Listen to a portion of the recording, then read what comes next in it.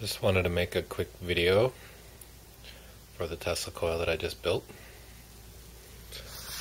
The primary is built on some 2-inch pipe.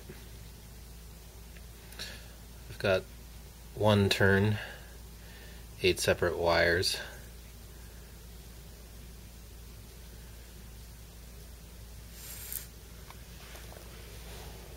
The secondary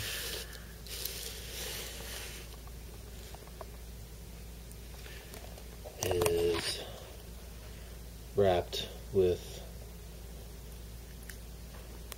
20 AWG wire, and in between I have this plastic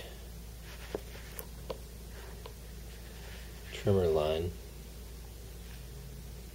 to space it out, reduce the capacitance of the secondary. And I don't have an extra coil yet.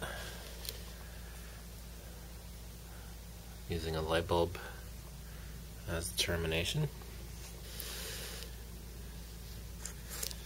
And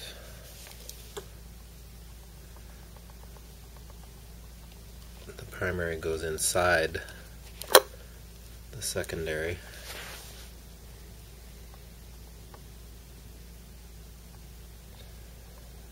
Now I just need to figure out what I'm going to do for the extra coil